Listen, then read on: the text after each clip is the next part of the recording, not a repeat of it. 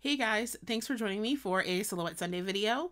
And I want to say that this is the first Silhouette Sunday video of 2018, even though it's July, but it's not. I think I did make some videos this year for Silhouette Sunday before I ended up taking my hiatus. But anyways, in this video, I'm going to be showing you how to make mock-ups or samples using Silhouette Studio and how to make them look a little more realistic. This actually was a question that I was asked a few weeks ago by someone, and I had to help them via email because I really didn't have time to make a video. But the problems that she was encountering wasn't the actual making the mock-up part, because making mock-ups and examples in Silhouette Studio is actually really easy. It was the details of making it look like it wasn't a mock-up, making it look like it wasn't a fake image or a digital image that she had placed on a shirt. Now, if you don't know what I'm talking about, essentially a mock-up is where you take your cut file or the image that you're going to produce and you layer it on top of a garment or the back of a car. If you're doing like a decal for a sticker, you basically take an image of what you're going to use or what you're going to be producing and you put the digital layer on top. Mock-ups are really great if you run a Etsy store and you need to make a lot of different designs and share them, but you don't want to actually produce them in advance. They're also really good if you're making something for someone else and you want to send them a picture of what something looks like in terms of size or proportion, so they get a better visual of what you're going to produce before you produce it. So having said that, the first thing I'm going to show you is actually the image that I took. So I have 3 tabs here open, and if you go to the first one, it actually does have the image of a shirt and shorts and sunglasses, like a pre-done image that I took.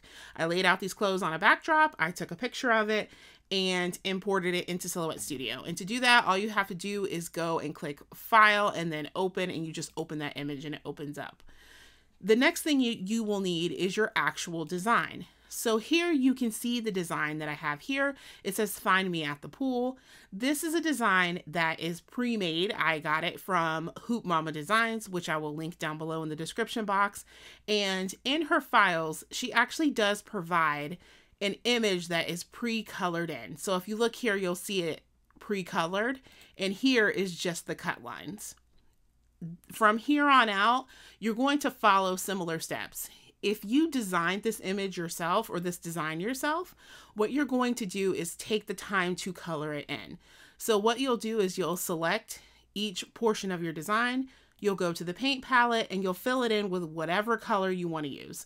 So let's say I want this portion to be this dark gray, and then perhaps I want this next portion to be a dark blue, and then I want this to be a lighter blue, so on and so forth. You would go through and you would take the time to fill in the coloring effectively on your image to match how you want it to look. The second part is you're going to select the entire design. And actually, see, I missed a part right here. So let's fill that in. Then you're going to select your entire design. You're going to go to the line color option where you see this little stripe of colors, and you're going to turn off the red cut line. And you can see it here. This is what it typically looks like, but for a mock-up, we don't want that. We're going to take that cut line away. And that's how you would color in an image that you created yourself or design that you created yourself. Now, like I mentioned before, I could use this one, but I'm actually going to use the sample that came with the file here. All you have to do to make your mock-up is cut and paste this design that's already colored in, even if you color it or you got it somewhere else colored in. The only important part is that it's actually a cut file or an SVG file. You can also use PNG files, but those are more difficult sometimes to recolor in Silhouette Studio. So I recommend SVG or the actual cut file. So this is the cut file that's colored in and the lines are turned off. So what I'm going to do is I'm going to right click and copy it. And then I'm going to go to that image that I took a picture of already. And I'm going to right click and I'm going to select paste. And it's going to bring that image in, but the image is going to be huge. So we're just going to close this to get it out of the way. And now I can go and take this and I can size it down to something that's more realistic to what would be on the front of this garment. So this would be roughly the size I would cut this at here, and I can take it and move it and tilt it so that it matches the shirt. But one thing that my eye gets drawn to right away is that the coloring is off. So what I'm going to do is just drag this out of the way so I don't accidentally select it, make it a little bit bigger again so that I can work with it and change the colors so that they match the picture better, or so that they match the colors of material that I actually have. And if you know the color code of your vinyl, or if you can take a picture of your vinyl and get color samples from it, it'll give you a more realistic coloring, because this color is very vibrant compared to these shorts, and that might be a turnoff for you looking at your own image. So I'm going to right click and ungroup this, and I'm going to recolor this image to something that looks a little better with this picture. So the first thing I'm going to do is on my find, let's say I want this to be a little darker, so I'll select a darker gray. Then my black in the me, that looks fine. It's a little bit more vibrant than this, but it's not that far off, so we could leave it. And then where I have my at the pool, I'm just going to click on it. And because these two are grouped together, the color change will happen together. I'm going to take my eyedropper tool and change it to maybe the darkest color in these shorts. And let's say I had vinyl that color. And then the water waves, same thing. I'm going to click this and select maybe the color of these glasses. There's a light teal color in there.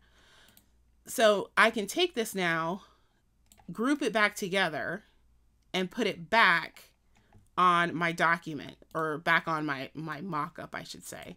And this looks a little more realistic in some ways than the bright, vivid colors that you often have when you use the straight palette here, or you use the colors that you get with the mock-up file. Also, this gives you the opportunity to take the image that you have and match it to the actual materials that you're going to use to produce the shirt. So that is how you make a mock-up in Silhouette Studio.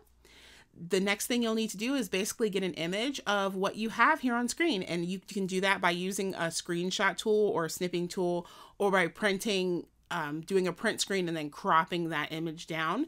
How you do that is all dependent on your computer system and what you have available to you. But this is how you make the mock-up in Silhouette Studio. If you guys have any questions, you can leave them for me down below. And as always, thanks for watching.